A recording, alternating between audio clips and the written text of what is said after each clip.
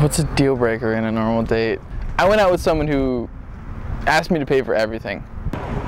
I guess, well, maybe I'm like old-fashioned, but when a guy asks me out, I just kind of assume that he would pay for the date.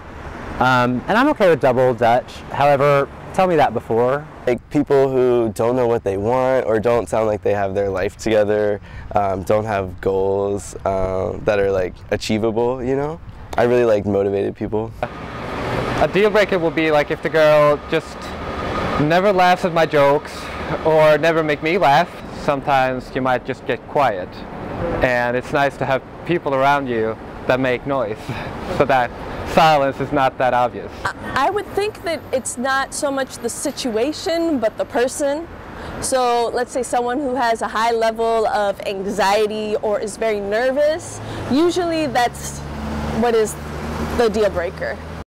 Somebody that doesn't want to travel, if they say like, oh, why would you want to go there? Like, oh, Mexico, why would you want to go to Mexico? I'm like, oh yeah, this is just not going to work, because I have to be able to date somebody that's going to want to like move around and see the world with me, kind of thing. Another deal breaker is talking about your exes.